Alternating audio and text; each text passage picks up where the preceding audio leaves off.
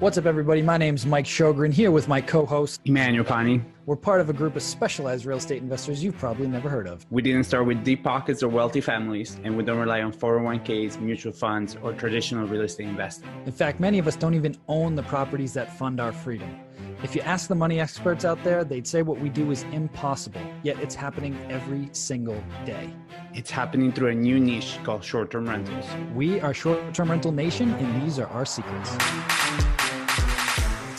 What's going on, STR Nation? Welcome back to another episode of the Short-Term Rental Secrets podcast. I'm your host, Mike Sjogren, here as always with my main man and brother from another mother, Mr. Emmanuel Pani. What's up, E? My brother, so good to see you. I miss recording shows, man. It's been a little while that we have done one. It is the end of the year, so I'm super excited that we got one squeezed in before the end of the year. So this will post hopefully before the new year. So I'm excited. You know, it's been an interesting year, but getting super excited for the new year and just everything that's going on. I have family in town, and just, you know, my little sister came into town yesterday, so it's always good. You know what I mean? Like when you actually get to spend time with your people, you know, it's something that you don't, at least I don't get to see her very often. So it's just a good time, you know?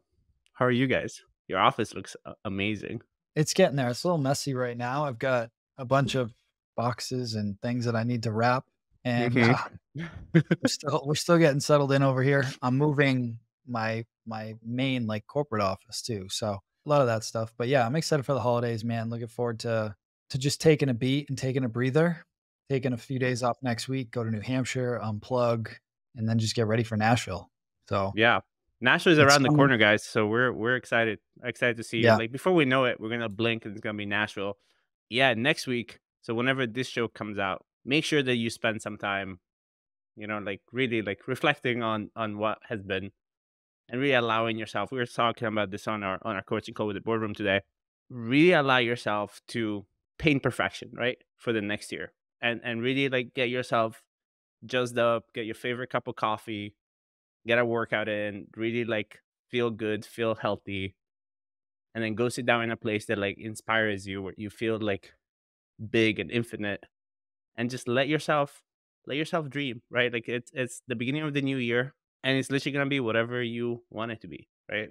And so it's that moment for you to like, yeah, the lessons that came from the past year, it's all good. It's all water under the bridge, you know. Like don't get hung up on it. Could you have done things better? Could you follow up better? Could you have had better systems?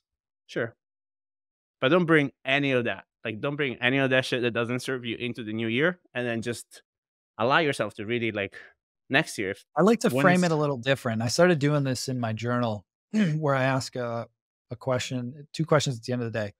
What did I do great today? And then what do I get to improve tomorrow? Right. And when you frame it that way, like, yeah.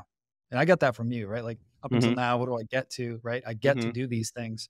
So when you frame it that way, it's opportunity instead of beating yourself up. Cause I'm, you know, as a perfectionist, I can beat myself up constantly. Right. And it doesn't help anything, right? You want to keep it in a positive frame of like, I get to get better tomorrow. And here's some things that I get to get better at. So just frame it that way. Don't beat yourself up. Look over the last 12 months, see where you're at. You know, did you hit your goals? If not, just be honest. Like, why? And let's recalibrate. But don't be one of those people that like sets goals and doesn't really think about it. And then 2 weeks into the year, like they've already fallen off the wagon. Like spend some time over the next couple of weeks. Like, what do I really want for next year? What would make this the best year yet? And on the flip side, am I willing to do the work to make it happen? And if I am, then I'm going to commit to myself to doing this, to doing whatever activity I need to do, to figuring it out to hit this goal. Most people, they don't make real decisions and go all in and fully commit. There's a big difference between I am going to versus I hope to. There's big difference there. So be intentional with what you want to commit to. So. Yeah. And keep all of it on the scale. And what I mean by that is when you set the goal, understand and commit to not just the fluffy part of it, not just the part that feels good, but also already commit to the work and the hustle that goes in it. I'm going to run a marathon. Commit to the hours and hours and hours of training. Commit to the hours and hours and hours of diet. Commit to all of those things, because then you have a true commitment to what you're doing. where everything is on the table and everything is on the scale. Because if you don't commit to everything that's on the thing, you just think about this stuff that feels good. When life comes and it's not all gonna feel good, because that's just how fucking shit goes. Like it can't all feel good. Like it's just not possible. Then you're ready, and this is like, oh, okay, this moment. This is the moment that I knew was gonna come. This is the moment that I get sick. This is the moment thing, and you know it, right? And I feel like our show today is actually the perfect show to get into the new year with, because it's very real estate agent kind of focus. And again, I've said this multiple times throughout the show, and I'm so glad we record the intros now before the show, like after the show. Don't let it impact you. That it's not like that you're a co-host or you're a STR investor. Just It's switch irrelevant, every time dude. it says, yeah, It's every time from it a says peak real estate, performer.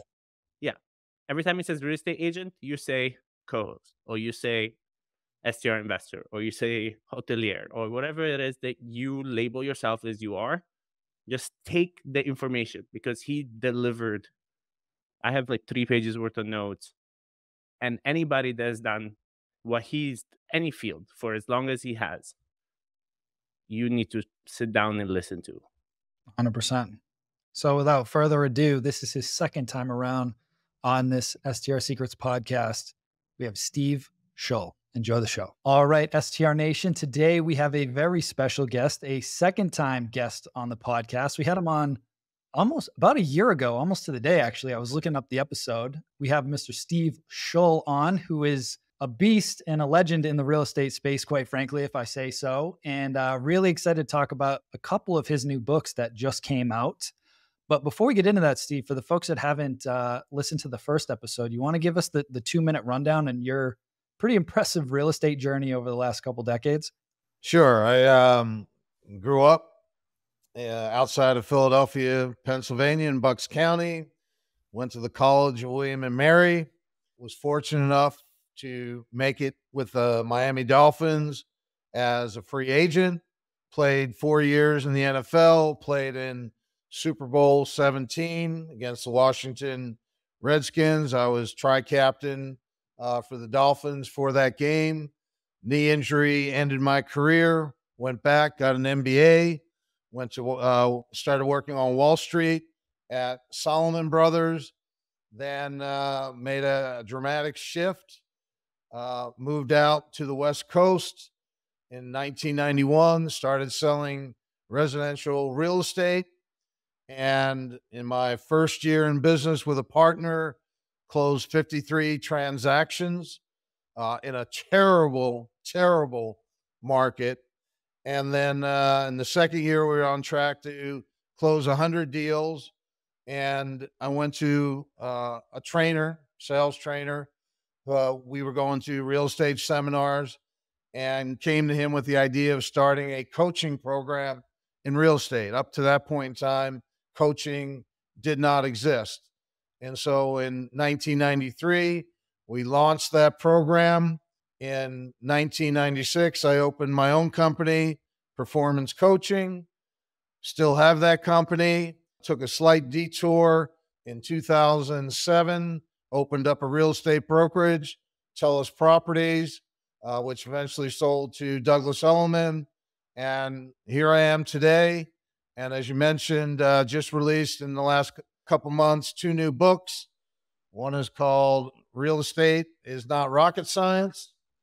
And the other one is the Real Estate Team Playbook. Love it. Love it. I'd love to dive into Real Estate is Not Rocket Science. I love that title. And, I've been fortunate to have a lot of really good mentors over the years that have guided me as I got into real estate investing and all these different things. And one of the things that I admired about, not all of them, but a few key ones, was how they were able to keep things simple. They're like, kid, it's not rocket science. It's some basic math. If you can do some basic math, and there were obviously some other things, but, I compare that now. I'm doing a certificate program at Cornell. They had a program around hotel investing, which is a lot of my focus. I'm like, yeah, I'll go through that.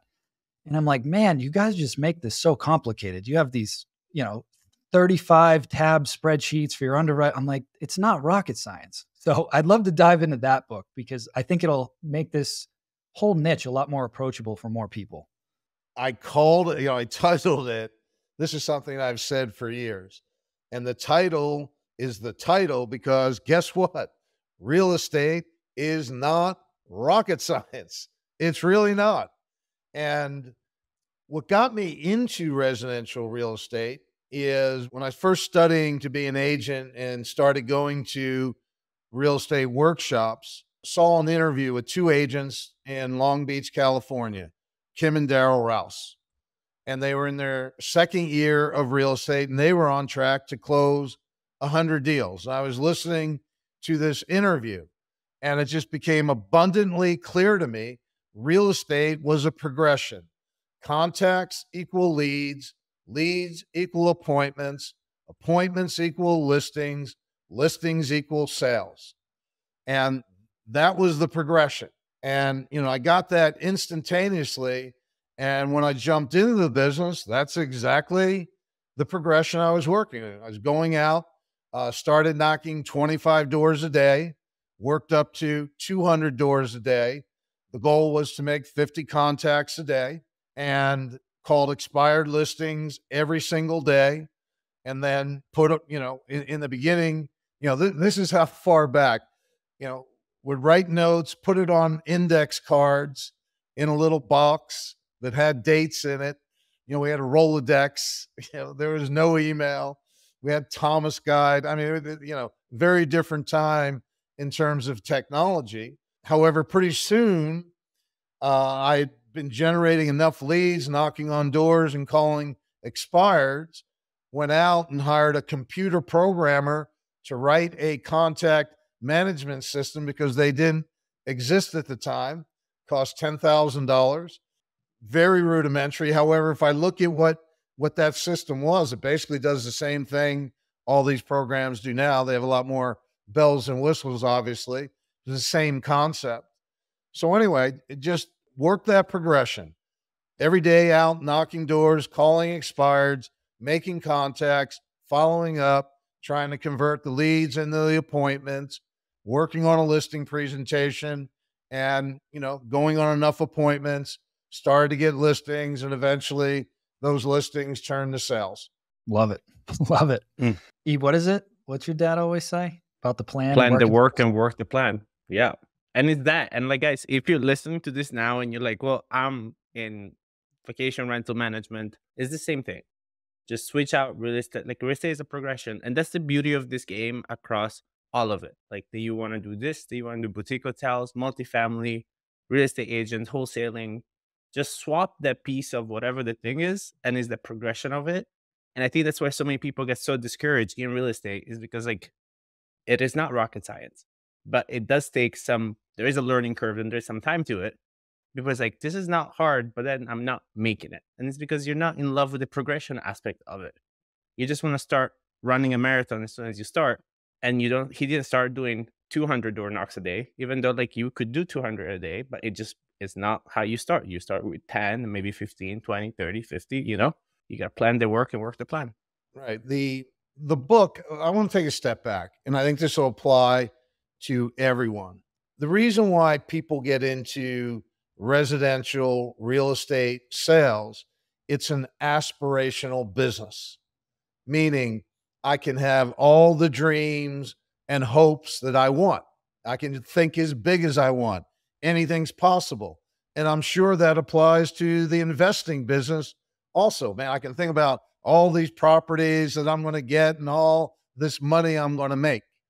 And in real estate specifically, what agents are thinking as they enter in, get their license, I want to make a high 6-figure or 7-figure income. I want to be my own boss. I want freedom and flexibility. That's the aspiration. And that's what people get into. And then on day one, they realize, hey, you actually have to work. And that's where it breaks down for almost every agent. They don't really understand what they're signing up for. Real estate sales is hard work. Simple, yet hard. I'm sure real estate investing, simple, yet hard. You got to do your homework. You got to do the work. No matter what field you're in, you've got to do the work. And the important thing is to understand what that work is. I try and simplify things for everyone. I look at real estate in this way. There's 3 phases. The first phase in real estate is you're laying down the foundation. And the foundation of your business is your sphere of influence and your past clients. Now, in the beginning, obviously, you don't have clients, so you're starting with a sphere, or you're out prospecting, lead generating to build up your sphere. But you have to get CRM right. And your CRM is your client relationship management system. And there's lots of different programs out there. And CRM breaks down into 3 things: getting the right people in, group tagged, organized in the right way, getting them set up on the right cadence. And then every day you got to make your calls. Every day you have to have the discipline to make your calls. And your CRM will tell you exactly who you need to call. And if you don't get this part of the business right, then nothing else matters. And this is where it really breaks down for real estate agents. They get on this treadmill of chasing after a deal, chasing after a dollar, and you can never get off that treadmill. And 30 years later, you're still on that treadmill, still chasing after another deal. And this is what I'm trying to help agents avoid. The worst thing that can happen getting into residential real estate sales is you work 30 plus years and you get to the end and your last deal is your last paycheck and it's not enough. And that's how it's going to end for almost every single real estate agent if they don't understand how this business operates. And so the first phase is you're laying down the foundation. You're building out your database. I would imagine it would be the same thing for you. You got to build out, who are your investors? Who's my group? And what we teach is staying in contact every 90 days. And your job, your primary job in real estate is to cultivate relationships. That's your job every day. As an athlete, it's the same thing as going to practice every day. If you want to be on the team and you want to be a starter, you've got to go to practice every day and you've got to work hard in practice every day. It's no different in any business. One of the things that I've learned over time is in order to succeed in any venture, you have to do the things you don't want to do. You've got to do the things you don't want to do. I played football for 11 years. I think it would be pretty safe to say I never wanted to go to a single practice. And yet I never missed a single practice. So wanting to do something has nothing to do with anything. It's your job. And again, in real estate sales, it's your job to cultivate relationships.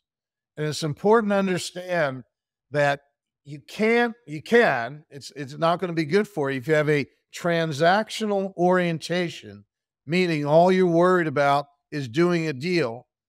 Transactions don't compound. Relationships do.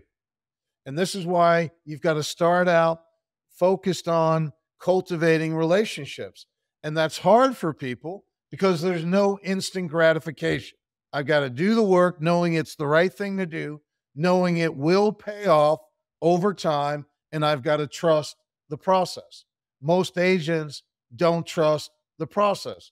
I would venture to guess most investors don't trust the process.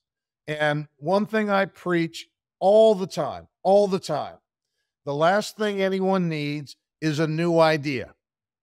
The last thing anyone needs is a magic pill. And there is no instant anything.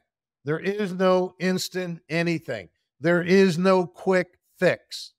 If you're going to succeed, you've got to take a long-term approach to what you're doing. So the first phase is laying down the foundation. The second phase is how do you actually then grow your business? And in real estate, growth is about process. You have to build process into everything that you do. Most agents, they're not building process, they're winging it every day. They're running a daily fire drill in their business every day. They're reacting to what shows up. And they pinball from one thing to the next. And that's why you get on this treadmill of chasing, convincing, closing, and you can never get off of that treadmill. And so if you want to be able to grow your business in a way that is sustainable, in a way that is scalable, and in a way that is less stressful, then you have to build process into everything that you do. How you work with a buyer, how you work with a seller, how you do your marketing, how you do your inspections, how you do your negotiations. Every aspect of the business has to be checklist driven.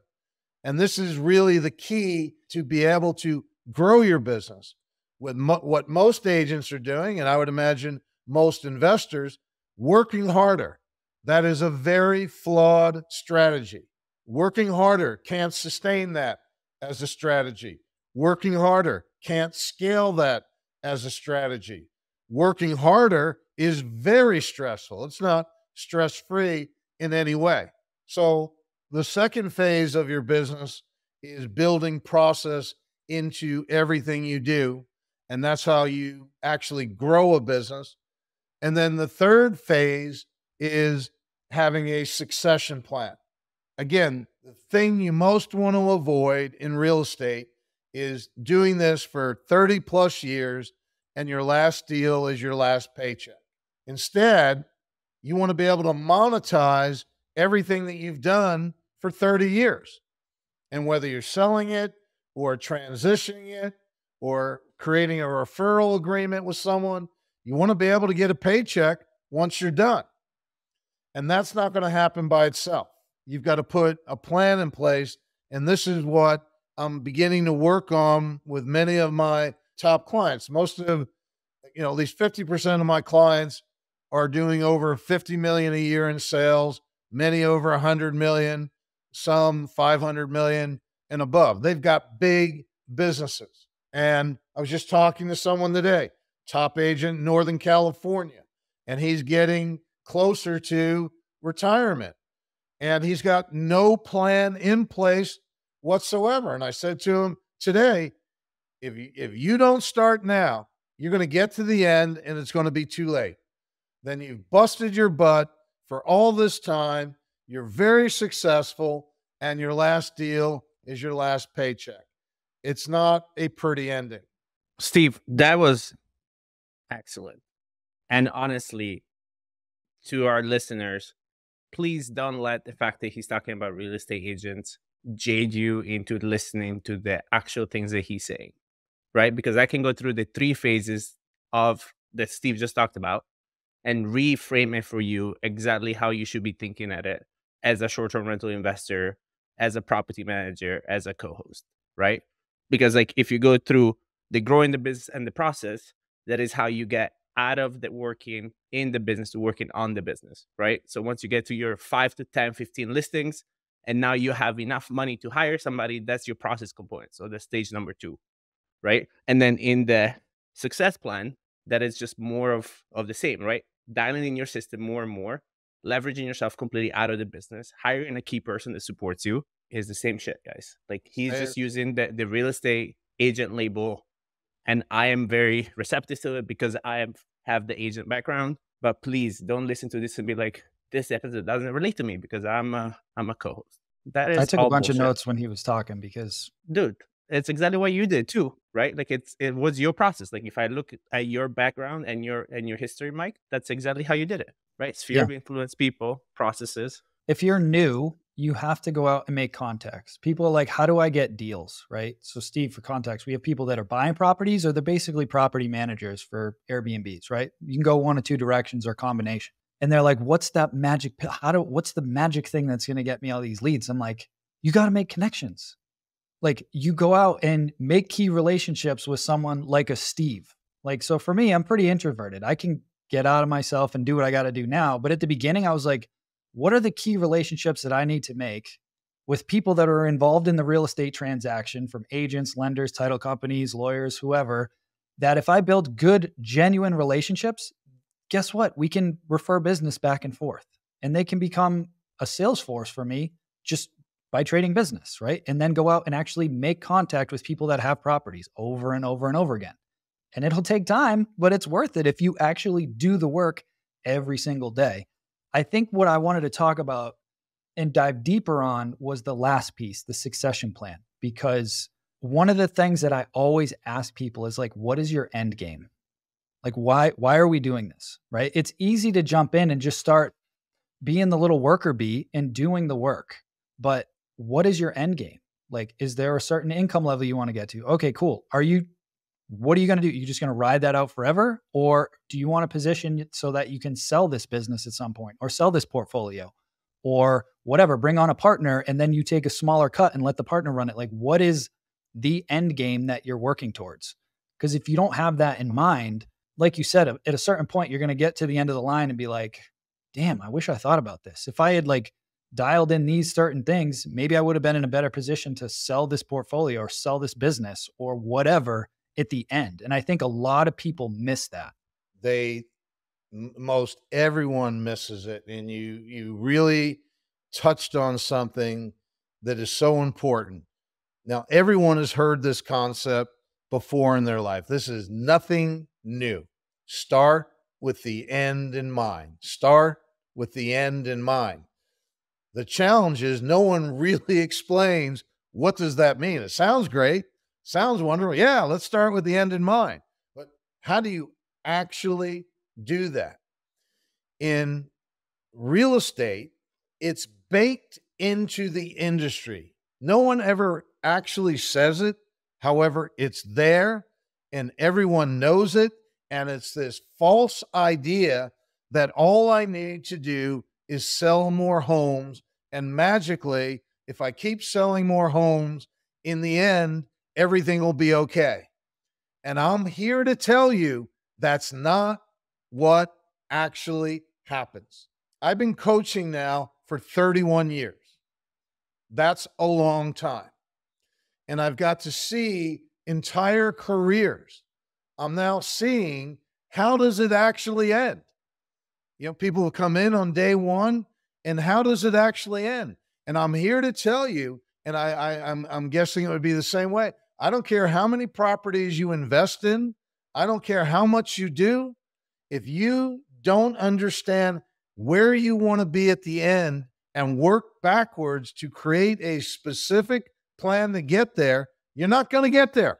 What I have learned, and again, this is nothing new. This is a universal truth. More is not the answer. In fact, that's going to be my next book. More is not the answer. And so many people, again, because this is an aspirational business. Being a real estate investor, that's aspirational. And the idea is, I just need to do more. I just need to do more. And somehow, if I do more, everything's going to be okay. No, it's not going to be okay.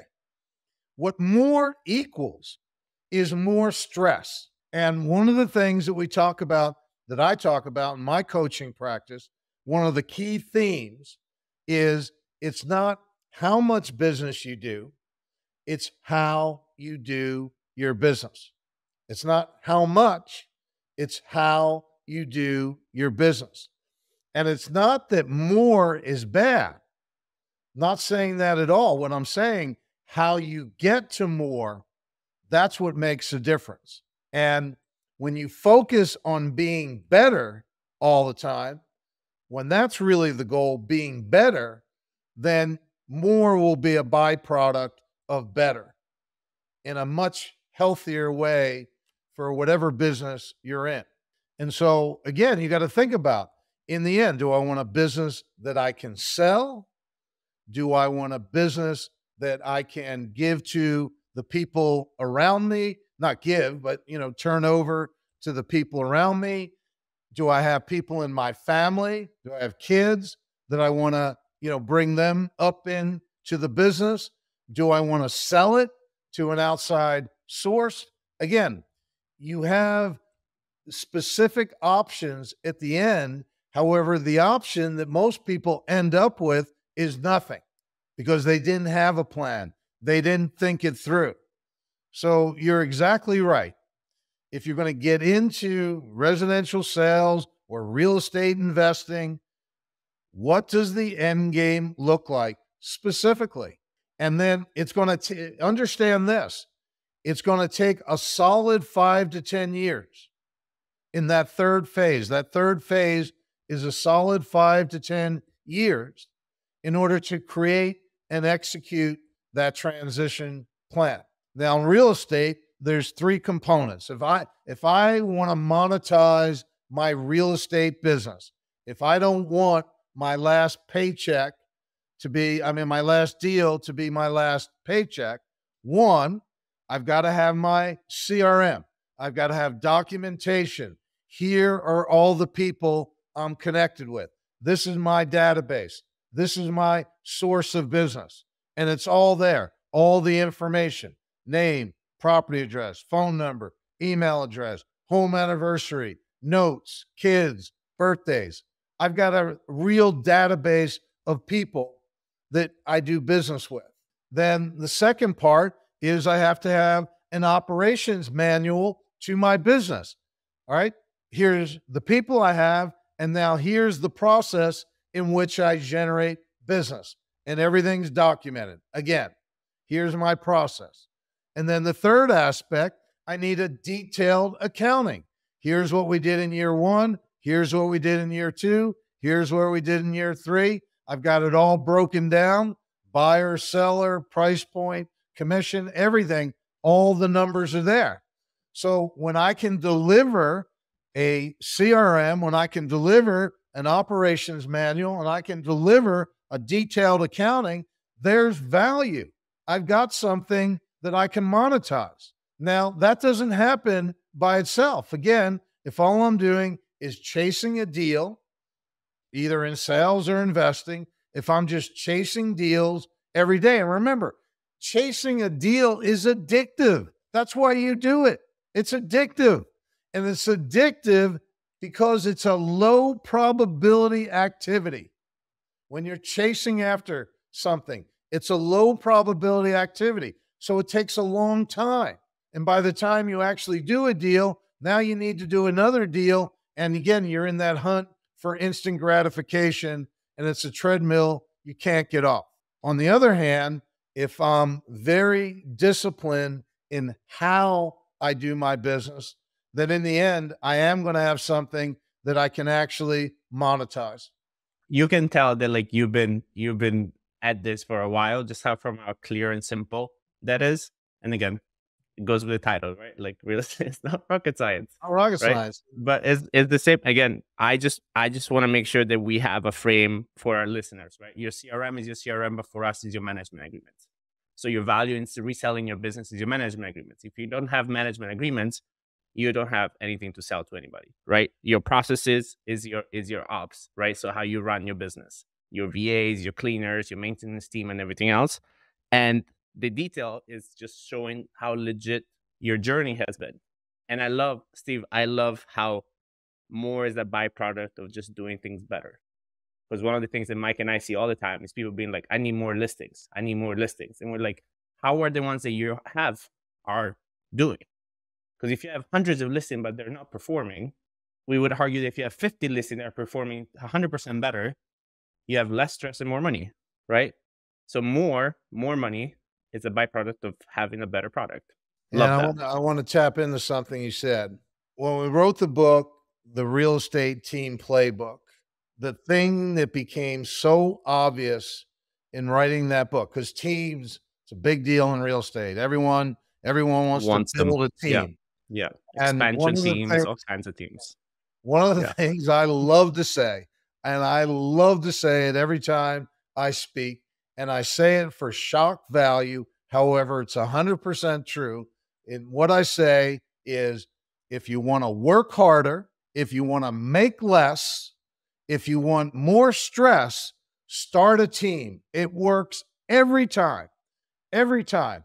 And everyone always chuckles, ha ha ha, isn't he funny? Hey, guess what? It's true, because people don't understand teams. I played professional football. I understand what it actually means to be on a real team.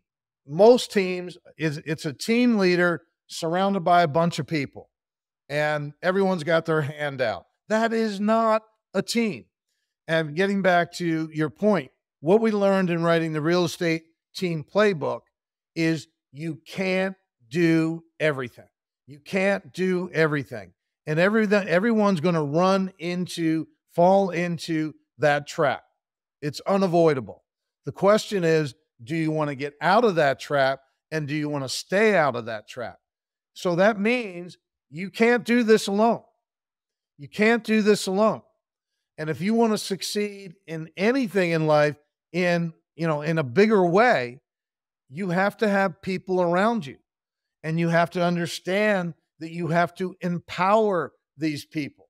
They're not there to just do your bidding for them. Your success is predicated upon their success. And that means you have to have clearly defined roles. More importantly, you have to have process in place. When you bring people into chaos, you're creating more chaos. If you want to have a successful team, you have to have real process in place, and a system to support people, and a system to hold them accountable. And the hardest thing in growing a team is finding the right people. Even in the NFL, where they spend millions, and I mean millions of dollars, when it comes to the draft every year and doing research. And they know where all the players are. They know what the top schools are. They know where the top guys are. It makes it a lot easier. Their first round draft choices, they only get it right 20% of the time. It's really hard to find talent. However, if you don't find talent, you can only go so far. So again, your point around you need other people to help you is absolutely critical. You can't do this all by yourself. One thing I wanted to ask you, somewhat related, just since you've been coaching now, like you said, for 31 years, I'm sure you've seen just about everything at this point. I'm always curious, and there's always commonalities, but what are some of the key traits that you've seen from the people that have really taken off from the ones that are just doing okay? Okay.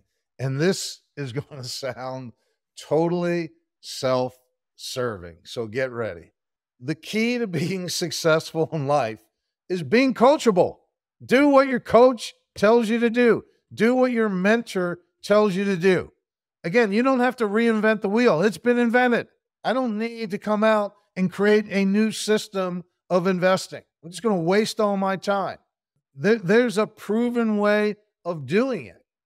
And to answer your question, the clients who are coachable, the ones who show up and say, all right, I'm just going to do what you tell me to do, they have the most success, bar none.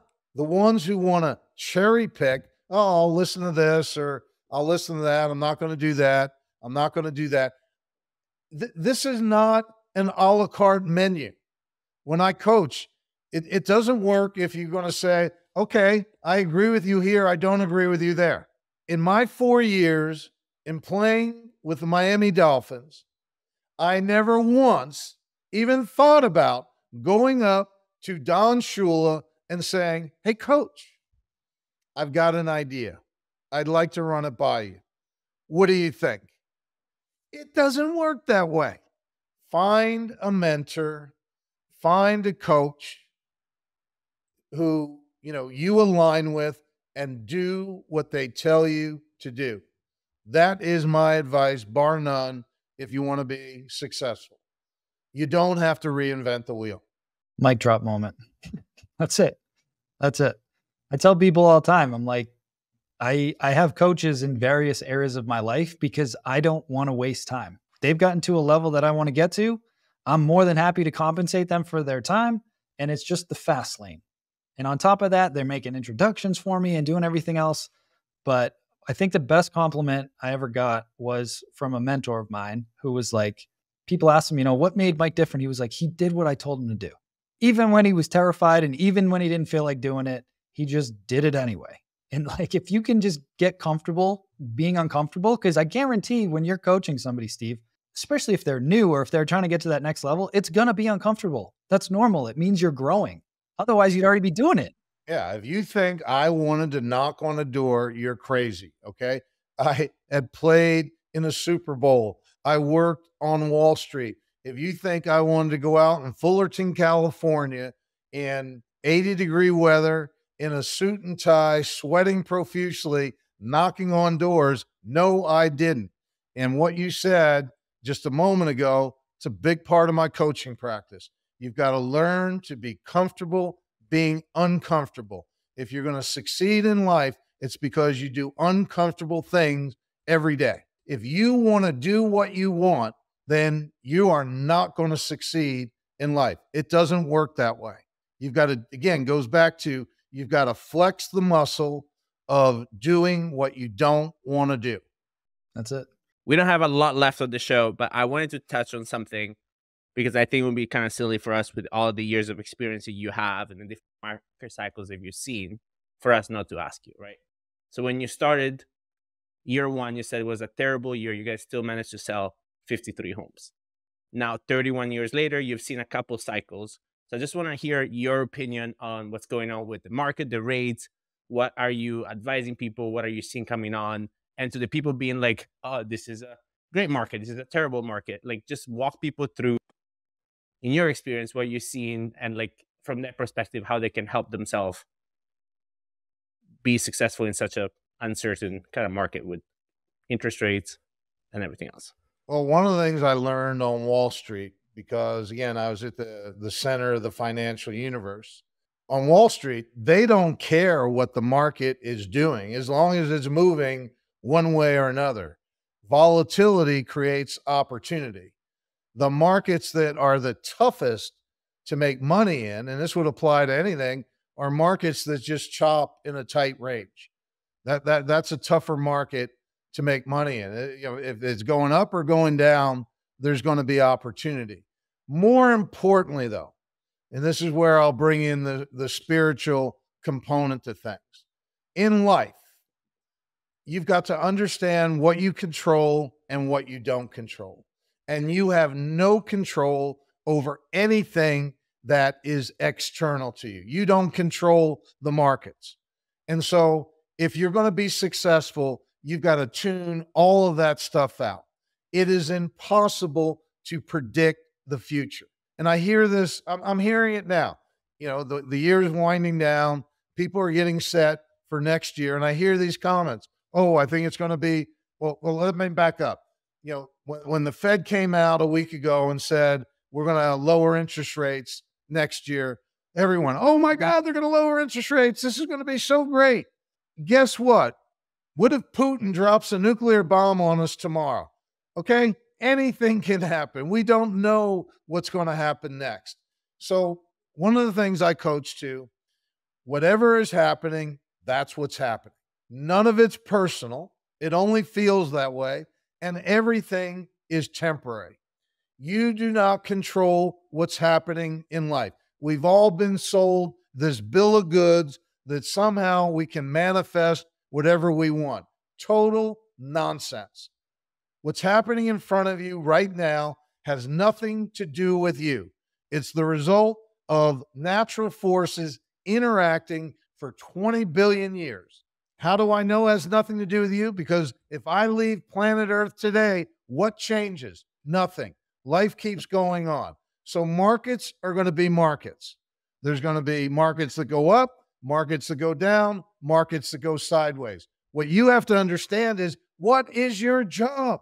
What is your job? Your job doesn't change because a market's going up or a market's going down. Yes, you may make some adjustments in what you're saying. However, your job doesn't change. So forget about the markets. Again, I've been doing this for 31 years. I've seen markets go up, markets go down. They're just markets. You've got a job to do. Do your job and you'll be okay. And it's not that you're going to be okay. You are okay. The last thing that I would leave you with, and this would apply to everyone listening, is please understand that fear is running your life. Fear is running your life. And the most important change you want to make going forward is learning how to let go of your fear. This is the biggest thing, and this would apply to anything. Everything that you worry about is a story in your head. That's all it is. It's a story. And if you think about all the things that you worry about, how many of them actually happen? Most of them don't. And when they do happen, which they do, your experience is very different than you imagine. So if you're going to succeed in life, you've got to be able to confront your fear, not push past it, let it go. Let it go. And that applies to everything. So good. Well, Steve, really appreciate your time coming on here. Before we drop the last question on you, where can folks grab copies of your books and learn more about you and your coaching programs?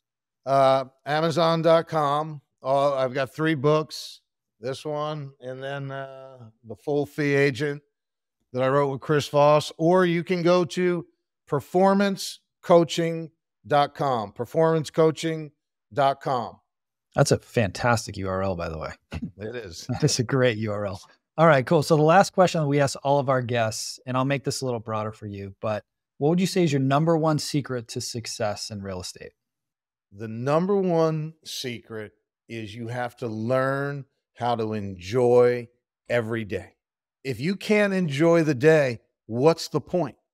What's the point?